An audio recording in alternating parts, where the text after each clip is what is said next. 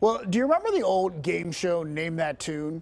Name That Snowplow doesn't quite have the same ring to it, but that is what they're doing in Cranberry, trying to make the most of the snow and have some fun with it. Cranberry Township wants its residents to put their own stamp on one of the town's snowplows, so they're holding a naming contest. Names will be accepted for 2 weeks through Wednesday, February 16. 5 entries are then going to be selected, and then it will go to a vote. The voting will happen on the township's website and social media pages. And the winning slogan will then be painted on a township plow later this year. So not in time for tomorrow's snow. Tomorrow she's just plow number 417.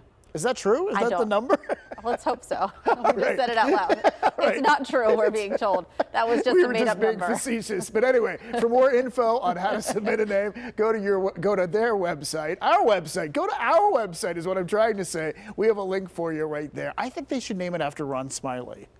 Ron Smiley. Okay. Like the Smiley snow monster machine or something. Sounds like a monster truck, like Smiley the plow driver. I don't know. Ron's like, yeah, cool, sign me up. I get a truck. Ron likes that.